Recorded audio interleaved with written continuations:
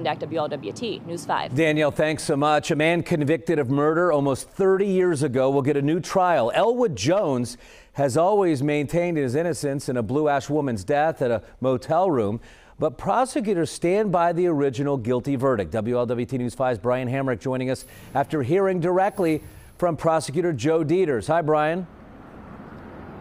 Yeah, hey, Mike. Well, Elwood Jones could be getting his day in court a second time. Now, he has always maintained he is not guilty, even after he was convicted back in 1996. But prosecutors say they got the right person the first time.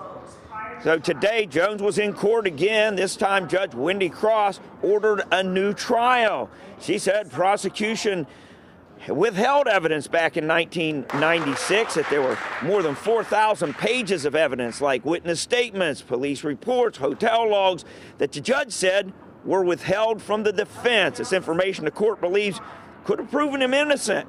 It's what his family's been waiting for 27 years. My mom is gone. She believed in what he was saying all the time, and so did we. But they kept saying, no, he's guilty. 27 years, now he's gonna get a new trial? Who does that to somebody? Who does it? Now, prosecutors disagree with this decision.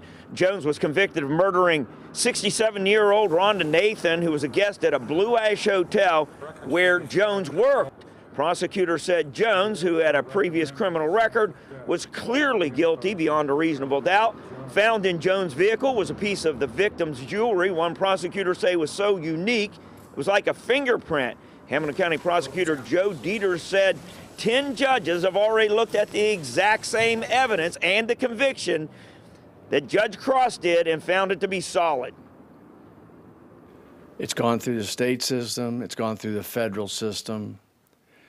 The issues that Judge Cross rested her decision on have been decided by the Sixth Circuit Court of Appeals, the federal court, at the district level and at the Court of Appeals, and all were rejected. Yeah, Dieters said that Jones' attorneys shopped this around until they found a sympathetic judge. Their next step, they'll file an appeal on this at the First District Court of Appeals. Reporting live, Brian Hamrick, WLWT News 5.